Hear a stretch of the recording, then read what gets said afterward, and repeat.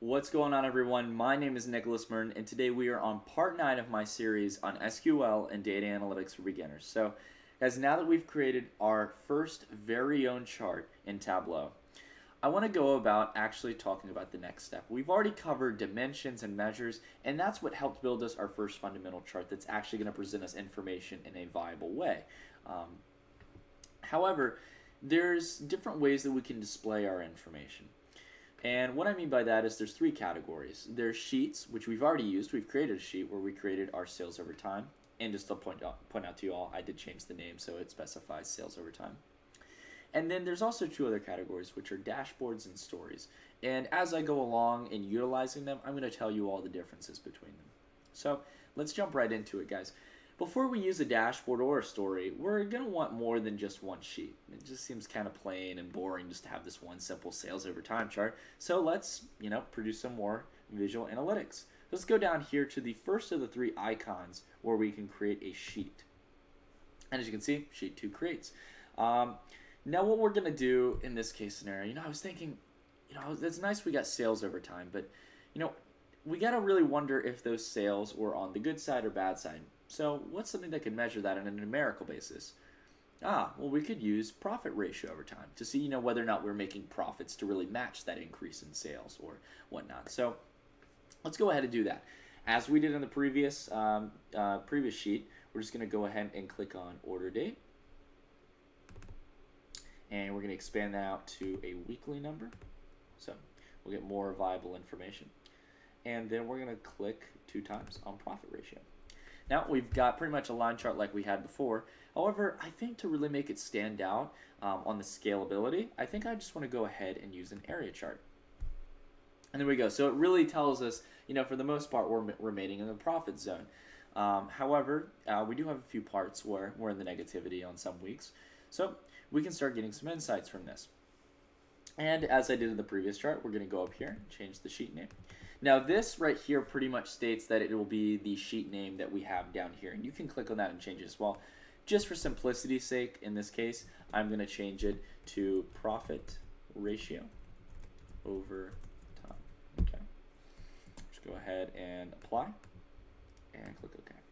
All right, cool. So we've got our second sheet or our second chart. So now that we've created our 2 different sheets, we're going to put them onto what's known as a dashboard.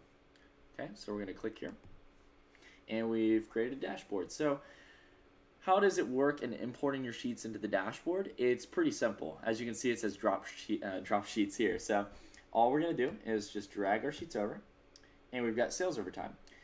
And then we'll drag our second one, and as you can see, you have to hover it towards where you want it. So for example, I want it under. And there we go. So we've got our 2 different charts put onto one dashboard. And the dashboard is the first major step in putting multiple analytics together. And depending on what size you want it as well. So for example, there's a desktop browser, and they've got all kinds of different ones as well. But we're just going to stick with this. This should be fine. And we're going to go ahead and go towards our story. Now, what makes a story different than a dashboard?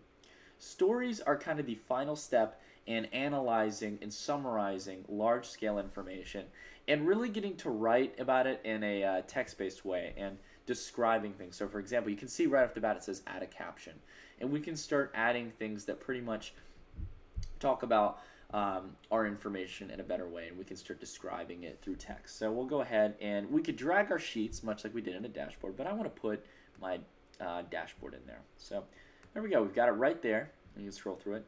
And for example, on this caption, we'll say, let's see, we'll actually, before we type anything, let's think about it. Let's step back for a sec and think, what insights can we get?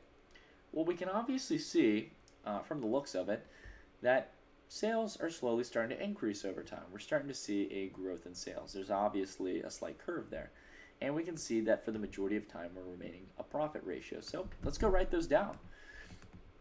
Go ahead here and we'll say, as we continue to expand, our company is seeing growth in overall sales,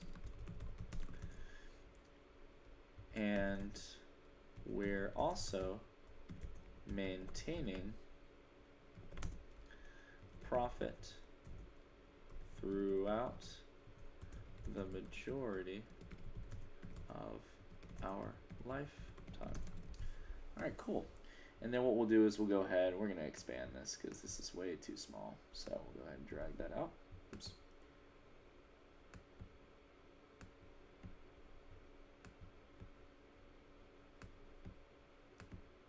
Okay, I'll do a little bit more. Awesome, right there. So we've got a little caption. We can change our story name. And as always, it's going to do the standard story name that we have down there. But we're going to name this Financial Summary. Click Apply and click OK. So we've got our first sheet here, and we've also got our first dashboard. And this really just kind of helps put together information that we can share with everyone, that we can share with our teams that we work with organizations, with viewers and customers to show them insights that they need to see, or at least get a sense of trends that we're spotting. So it's really cool, guys. We haven't even stepped our feet wet into the different tools that Tableau allows us to use in order to make our information more, I guess more insightful. However, we're already getting some pretty decent insights from the information that we wouldn't have been able to get from just staring at a table. And that's really what I want to emphasize for this beginner tutorial, is that visual analytics goes hand in hand with majoring large sets of data. You could not look at a sheet and look down thousands of things and say, oh, well, I obviously see a trend here. It's not that simple in most cases. You'd have to spend weeks looking at it. Whereas this is instantly visual. We can see it right here, and it's showing us obvious trends. So, anyways, guys, that's it for the video. I'm glad that you all at least have a decent understanding of the difference between sheets, dashboards, and stories. And next up in the next video, we're going to start talking about applying forecasts and trend lines and get really into the whole kind of predictability of determining the future of maybe certain sales and information off of the data that we have. So anyways, guys, that's it for the video. I will see you all in the next video. Stay tuned.